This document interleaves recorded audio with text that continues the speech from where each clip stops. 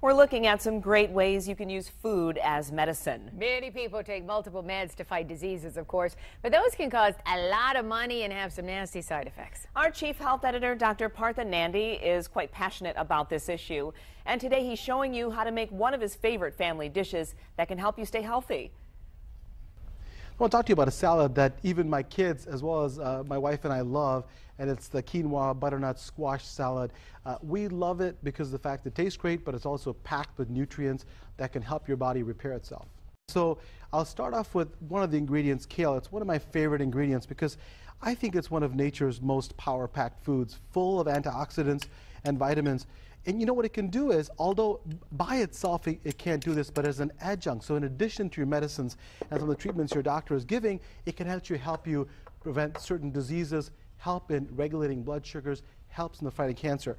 The other food that's I consider a superfood is quinoa. Quinoa we love as a grain. I've substituted many of my dishes with rice with quinoa.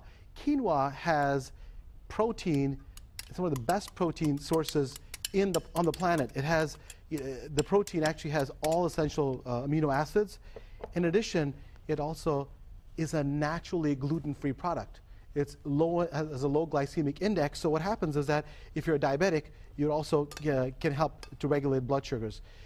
Another beautiful ingredient is butternut squash. So people, like butternut squash for its taste. My kids love it because it's sweet, but it also is packed with vitamin A and vitamin C. It also can help you regulate blood sugars.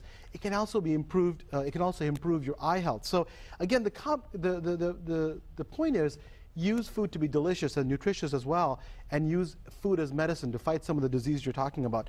We also have raw onions. Raw onions also has been used for many, many years as helpful for blood sugar control. Also, it can be helpful in circulation. Now, this is a bit of alternative medicine, so you won't have thousands of studies talking about this, but as an adjunct, in addition to some of the medicines you take, it can really help you to prevent and also repair your body. I'm going to put some more tomatoes in here as well. It's a beautiful salad. And then I'm going to mix in a salad with some organic olive oil.